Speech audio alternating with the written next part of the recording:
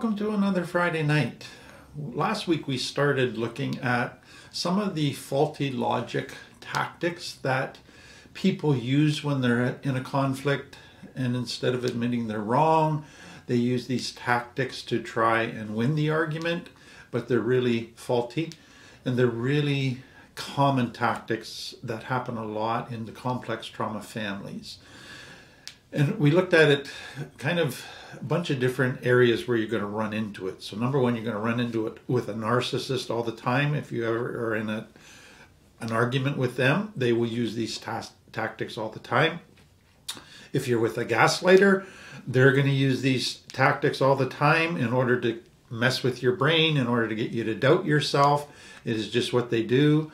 If you're with an organization or a religious institution and you're starting to challenge some of the stuff they do or teach, or a family system, and you're starting to deconstruct some of the stuff in your family to see whether it's healthy or not, they're going to use these things to try and get you to go back to the old way of thinking, to just comply with what they do and not challenge anything. And so these are so very, very common. Another one that you can think about is these are going to be used by people who are in a position of authority that are abusing that authority. So just think of a corrupt cop, a corrupt politician. So the corrupt cop, he's bringing drugs through and using his position and power in order to get drugs and get rich off of that. And so they're going to use a lot of these tactics in order to make the good people look like the bad guys and to get the attention off of them. So last week we looked at the first 15 of these, and we got 15 left to go. So let's dig in and get through the rest of these. So number 16 is what is known as the appeal to tradition fallacy. And it basically is, we've always done it this way, we've always believed this, so it must be right. And so it's if a group of people has believed something or done something for a long time, for generations, it must be true. But if you think about it, that's actually quite wrong. It's a fallacy, because what people believed in the past has no impact really on whether what they believed was true. It could have been wrong back then. And so it's a common fallacy, and you'll hear it tons within the complex trauma family. But you'll hear it in organizations as well. So just some examples. You'll hear organizations that say, we're not going to change the style of music we play at the school concert or in church because we've always done it this way.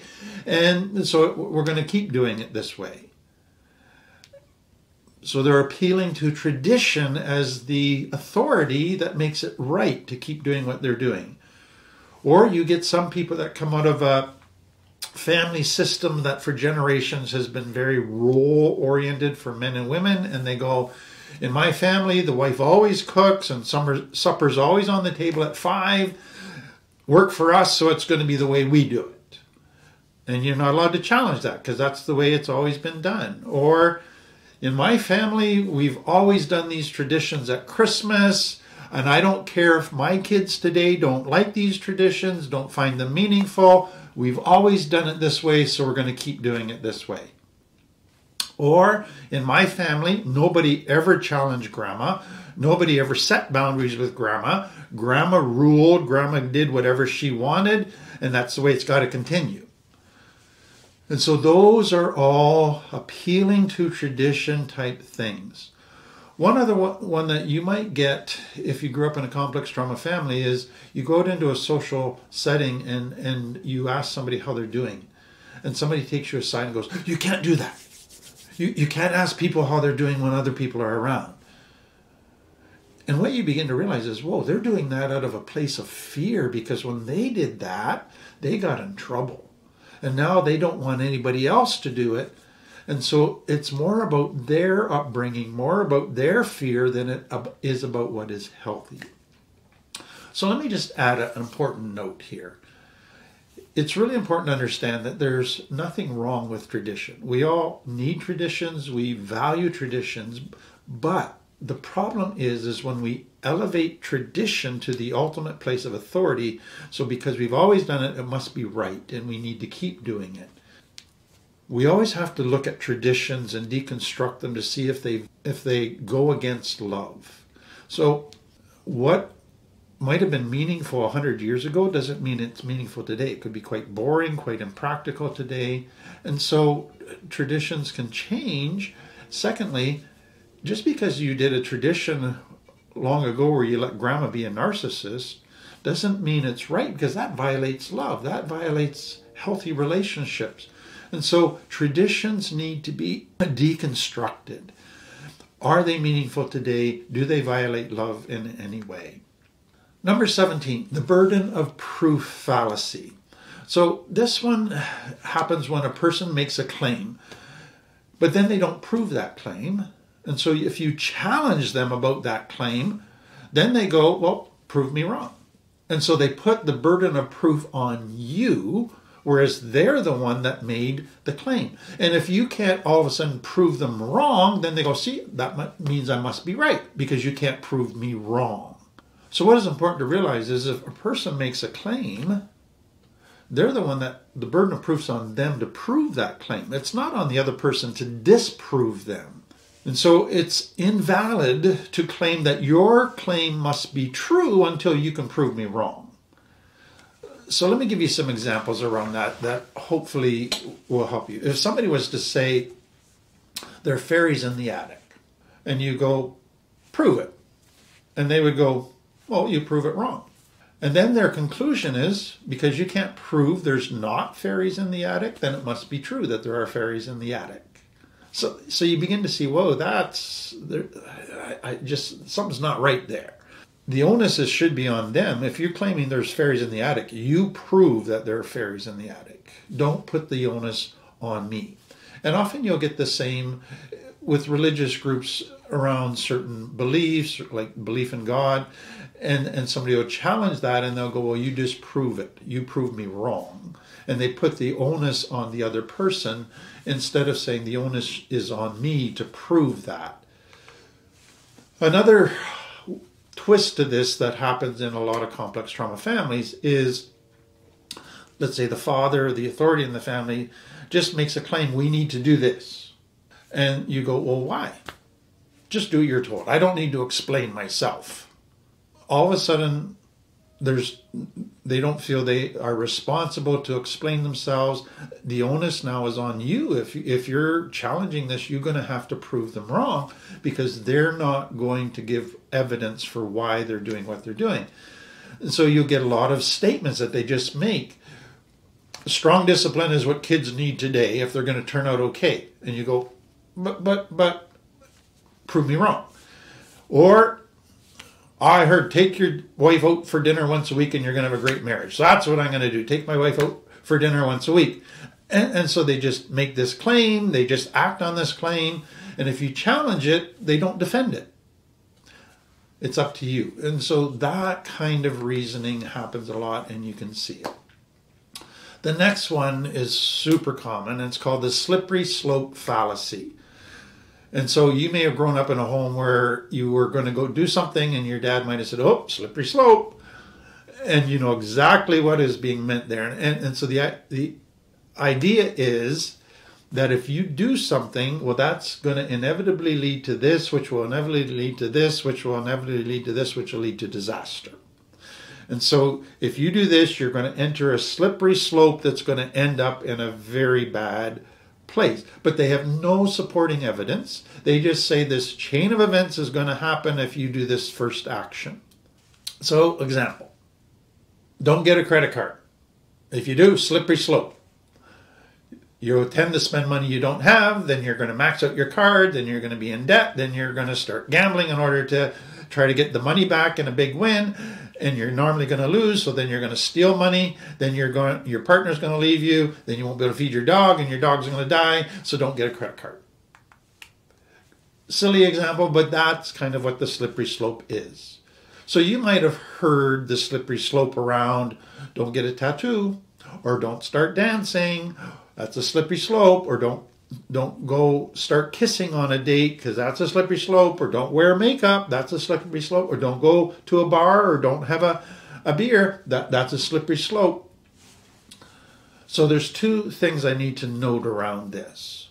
The first is, for many people coming out of complex trauma, all of those things that I mentioned can be a slippery slope. If they start having a drink, it could lead to addiction, but it might not. So it's not dependent on whether the activity of having a drink is good or bad. It's dependent on how vulnerable the person is because of their underlying issues. And so some people need to be aware that certain activities are dangerous for them because they're very vulnerable, and it could be a slippery slope. And so they need to think about that. That's very important. So I'm not saying there's not a slippery slope. What I'm saying is that for many people who use the slippery slope argument, they're trying to control you from never doing anything outside of what they want. And their thinking is all controlled by fear. And it's like, I'm afraid you're going to make bad decisions, so my solution is go to the other extreme. And so let's go to just total purity, total avoidance, total abstinence from anything that could potentially lead to disaster. It's fear-driven. And that is what is so common with any complex trauma families. Now, the next one is connected to the slippery slope, but it's slightly different. So it's called to the appeal to probability fallacy. And so it comes out of Latin words that basically, if something could happen, it will happen. It is really what it's about. If it's possible or probable, then it is going to happen. And so an example of this would be, most startup companies fail. So there's no point you trying to start a new company because it's just going to fail. So because it's probable that it could fail, why bother? Because it's going to fail. Or 90% of job applicants don't get a job. So why bother applying? You're not going to get a job either. So again, you can see it's a fear-driven thing. Another one would be people that go, if you stop going to church, then your life's going to be unsatisfying and you're going to have a very difficult life.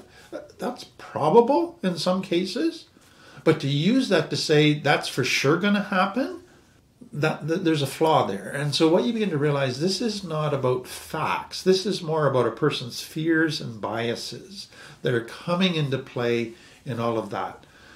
Another one that you hear a lot in recovery would be, if you start dating, you're going to relapse. So you got to stay away from relationships. You got to, and there's a time and a place where, yes, you probably got to stay away from relationships because you are too vulnerable. And if you did start dating, you would relapse. But to continue to use that, even though a person's growing a lot, is still to let fear run the show. And so I hope you can see it's a tricky thing that you got to be really wise about. But to just use that to try to keep people from ever taking risks, from ever trying anything, is now letting fear run the show. The next one, very common as well, middle ground fallacy. And basically it assumes that a compromise between two extreme positions must be the truth. So if you got two people who are total opposite ends in an argument, then you just say, well, let's make a compromise. That must be the right way to go. The problem with that is, what happens if one or both extremes are totally wrong? To meet in the middle is not going to be truth. It's going to be error, a blend of error. But some people do that just to keep the peace, just to try to find a solution. They use this. So, just an example, let's say from business, Lola thinks the best way to improve sales is to redesign the company website, and John is totally against redesigning the company website. So let's meet in the middle and just redesign parts of the website. Well, that might help, but that might be the totally bad decision. Another one is Many people from complex trauma get this. You realize you're in a relationship with somebody that's toxic, a narcissist, they're never going to change, this is never going to work out or be healthy. And so you just say, the relationship's over, I'm done. They come back, go, I don't want the relationship to end. I don't want the relationship to end. So what do? They propose a middle ground. Well, why don't we just meet once a month for coffee? And that sounds like such a good solution. That sounds like it's going to make everybody happy. You're going to kind of get your way. The relationship's over. I'm still going to get to see you. But do you see the hook in there, the barb? What they're really saying is, if I can still stay in touch with you once a month, I can still influence you. And hopefully I can get you back. It's a game. There's a secret agenda to that. You get the same with a controlling husband. He doesn't want you to have any friends. You want to have some friends. So he proposes a compromise, middle ground, which says, why don't you just have all your friends come over to your house? And I'll just be in the other room doing stuff. That sounds like a good solution, but it's still him meddling, controlling, overseeing everything that's happening in your life.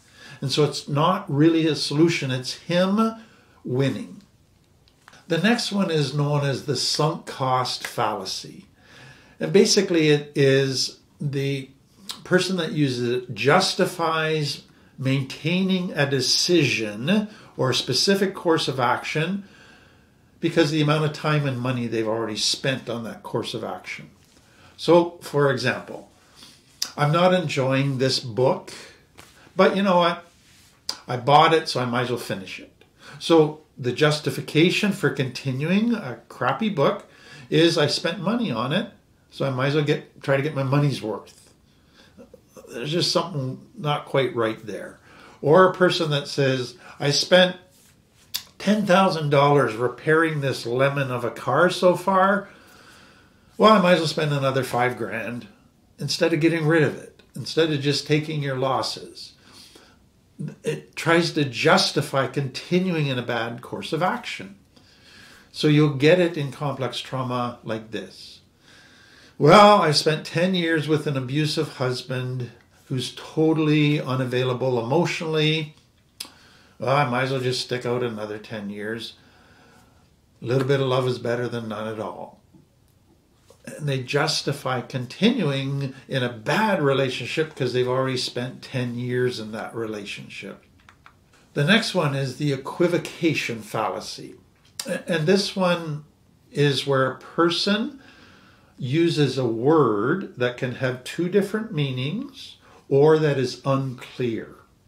And so they mislead or they confuse by doing that. And so it's a word game. It's word play in order to mislead. So let me give you some examples. When I asked you if I should turn left, you said right. So I was correct. Don't get mad at me because I turned right because you said right. So right can be right, I agree with you, or right can be a direction. So it's a word that has a double meaning. So I'll give you another example. Well, I have a clear plan on the campus budget that accounts for every dollar spent. My opponent over here wants to throw money at special interest projects. Well, special interest project is vague.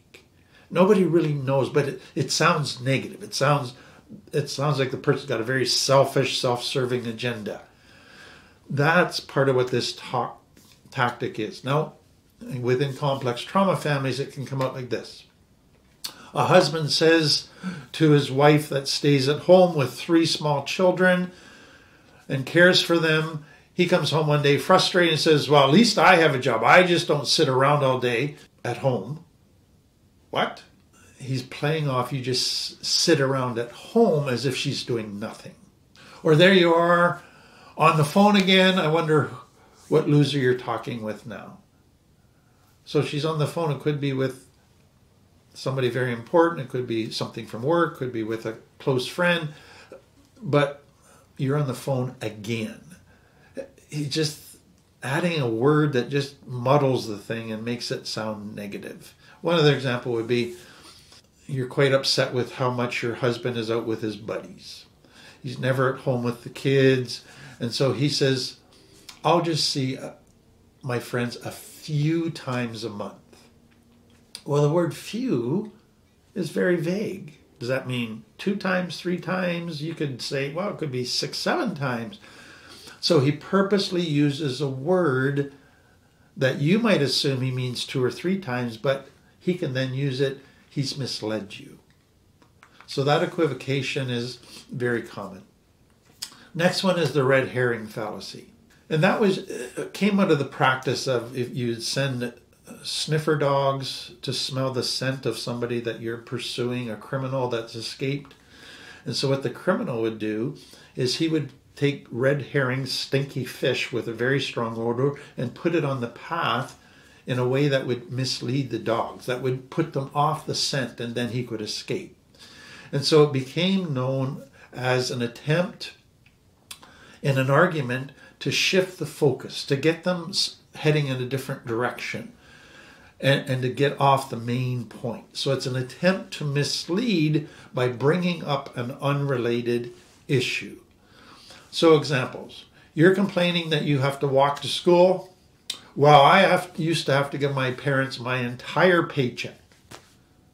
What's your entire paycheck as a kid have to do with walking to school? It's a red herring. Or I may be lazy and not clean up after myself, but at least I've never cheated on my partner. What's that got to do? But that's the diversionary tactic, the deflection. You point out to your husband something hurtful he's doing as a parent, and he responds by saying, oh, I just heard about a new book on parenting. Have you read it? It's just to get you off track. It's to get you onto something else. Or a couple is arguing, and one of them says, you never do the dishes. And the other one says, well, what about you? You never take out the garbage. Again, what's that got to do with anything? Women march for their rights on the street. And the Prime Minister stands up in Parliament and he argues these women should be grateful they live in a country where they can protest peacefully, not responding to what they're marching about. That's the red herring. The next one is a super popular one as well, the appeal to pity fallacy.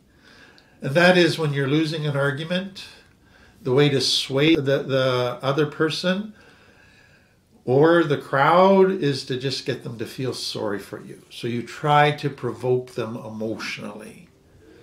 So a person comes in late again. I know I should have been on time, but I woke up late and I feel really bad about it. I just got so many bad things going on in my life right now and I haven't been sleeping well. And they just pull out the self-pity card. Or, I shouldn't have hit you. Or, I shouldn't have cheated on you. But you know, I've been going through a really rough time lately. I'm just so stressed out. It's not really my fault, is what they're trying to say. Give me another chance. Don't set a boundary. Don't enforce a consequence. Just feel sorry for me. Don't leave me because I would have no place to live and I'd become homeless. And so it's trying to evoke pity in others so that they will excuse what you're doing and let you away with it. The next one, sadly, is also very common in complex trauma, and it's just sad. And it's called the appeal to force fallacy.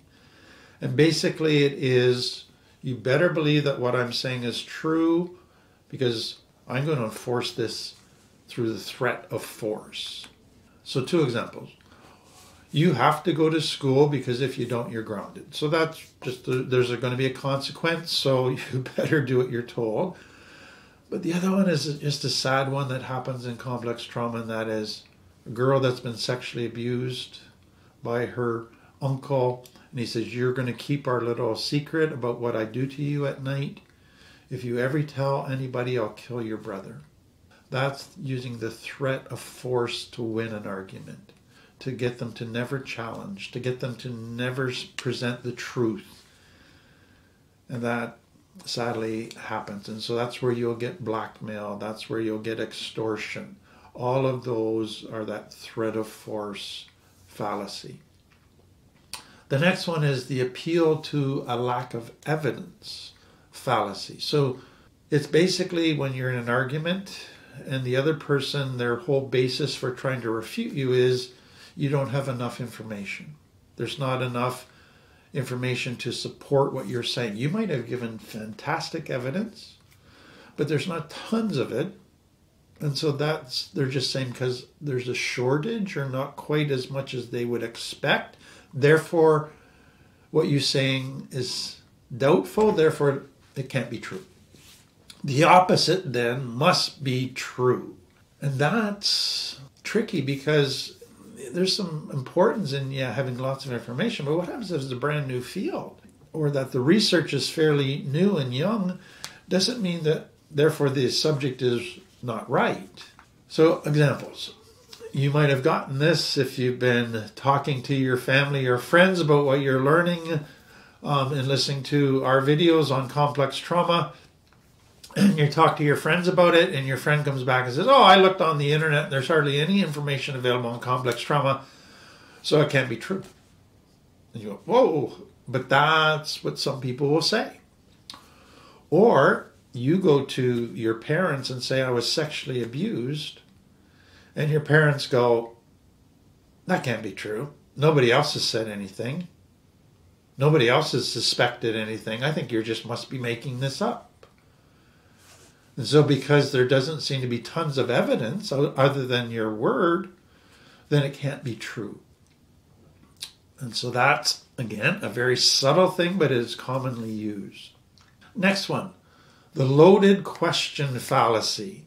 So the loaded question is a complex question that contains some falsehood or an assumption of unfounded presumption of guilt. And the whole purpose of them is to throw the person off, to get a secret agenda in, to get others to have questions in their mind, to raise doubts in other people. It's a desire to influence people with what sounds like the facts, but you have no basis to prove the facts. You're just kind of throwing out a false allegation is what it is. So some examples. You're in an argument with somebody and you're losing the argument and other people are listening in. You go, do you still beat your wife? You have no evidence they ever beat their wife. But you just throw that as an accusation, as a question, like you're looking for answers, but it's like you've already assumed they're guilty. And now everybody else is going to now look at what that person says differently. Or you're talking with somebody and all of a sudden you go, is the murder weapon where you still left it? Whoa, there's just all kinds of assumptions in there, all kinds of allegations in there that have very negative connotations in now how people think about that person and see them.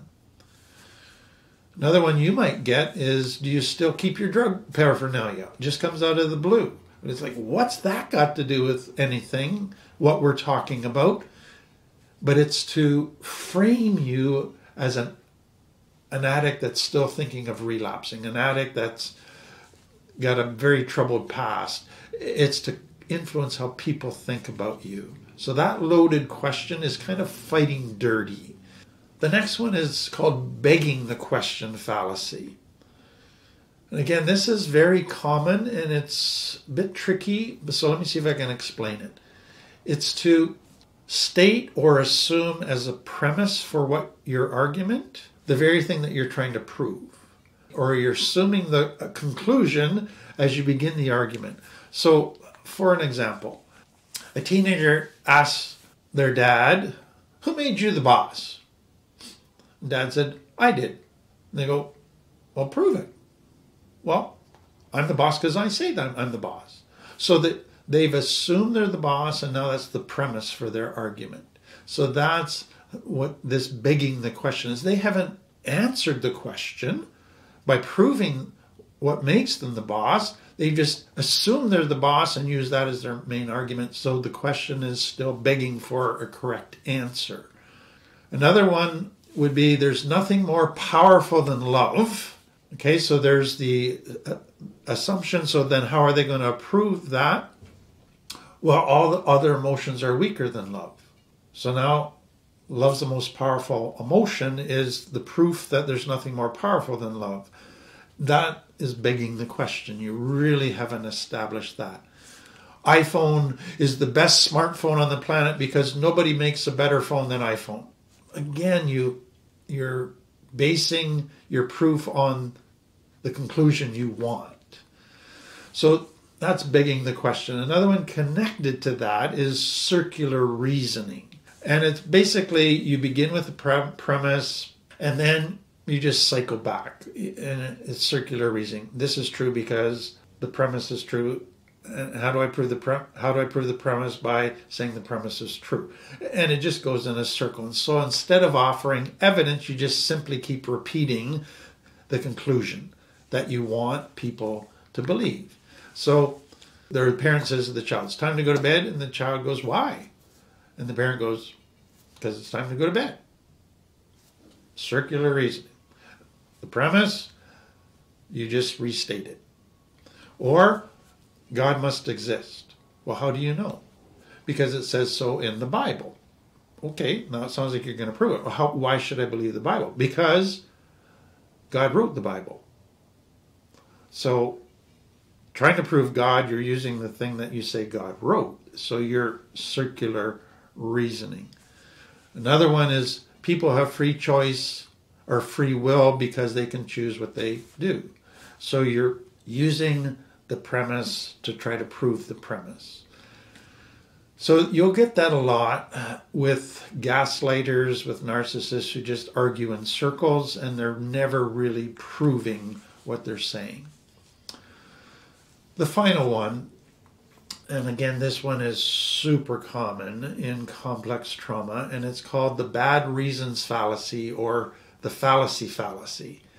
And it basically says that you can have the best argument in the world and you can present all kinds of facts, but if I can find one flaw in your argument or one thing that isn't factually correct, then I'll just throw out your whole argument. So you got a beautiful argument, but I go, oh, but that little piece is wrong, so everything's wrong. Or you didn't argue that correctly, so I disregard the whole argument. So if I can find one thing I don't like about your argument or one thing wrong with your argument, that gives me reason to discount your entire argument. And this happens all the time with couples who are arguing. Let's say you're arguing with your husband and you've clearly won the argument and proven that what he's thinking is wrong. And then he comes back and said, yeah, but you said that this was right, but really it's not 23%, it's 24%. Therefore, your whole argument's wrong. I don't have to listen to a thing you say because you got one little detail wrong. That is used all the time. So just an absurd kind of example just to really make this clear to you. So let's say Alex says, all foxes have tails, and the animal that just ran into the bush had a tail, so it must be a fox. So that's jumping to a conclusion. And so Bob then goes, no, that's not true, which is right. Since just because an animal has a tail, that doesn't mean it's a fox. But then what he does is he goes, so the animal that ran into the bush wasn't a fox. So because you got one flaw in your argument, therefore I'm going to conclude the opposite. And so he's not right either because there's a flaw in his argument. So those are 30 argument fallacies that you're going to get all the time in complex trauma. And I really am hoping this just helps you, because you're going to get in discussions, you're going to get in arguments, you're going to get narcissists in your face, gaslighters in your face, family in your face. And on the surface, what they say sounds kind of right, and it's going to mess up your head and start to influence you. And I hope you're going to be able to take this information and go, oh, I see what they're doing. No, that's not right at all. That's a fallacy, and I'm not going to buy into that. And I see the problem. Just remember from last time what we said, and I just end with this, is if the person is open to change and is not a narcissist, not a gaslighter, you can point out these fallacies to them and say, hey, there's a flaw in that fallacy. And they're going to be able to see it and go, oh, okay, yeah, you're right. And they're going to come around and you're going to grow through that experience. But if it's a narcissist and you point out, hey, that's an incorrect way of arguing. There's a flaw in your reasoning. It's not going to work. They're just going to take what you say and twist it even more and come up with another argument. And so if you realize that this argument that you're having is with a narcissist and it's full of fallacies, often it's wise just to not even bother trying to point it out. Just walk away, because you're never going to win. You can't reason with them to an accurate perception, because they don't want the truth. They just want to win the argument. So be aware of who you're having the argument with, because that determines whether you point out the fallacies or whether you just walk away. Well, that's the end of another Friday night. Hopefully that was helpful to you.